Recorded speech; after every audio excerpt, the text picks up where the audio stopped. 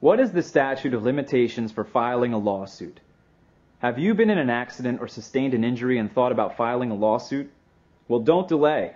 Every state has a deadline called a statute of limitations by which a personal injury lawsuit must be filed with the court. In some states, for example, you may have as little as 1 year from the date of, say, an automobile accident to file a lawsuit for your injuries. If you miss the deadline for filing the case, you will be barred from ever bringing the lawsuit to court. Statutes of limitation differ not only from state to state, but also with regard to the type of lawsuit involved.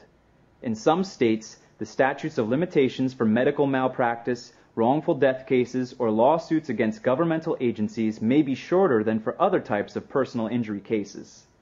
In general, however, the statute of limitations for personal injury cases is from 1 to 3 years. There are some exceptions to the rule, however.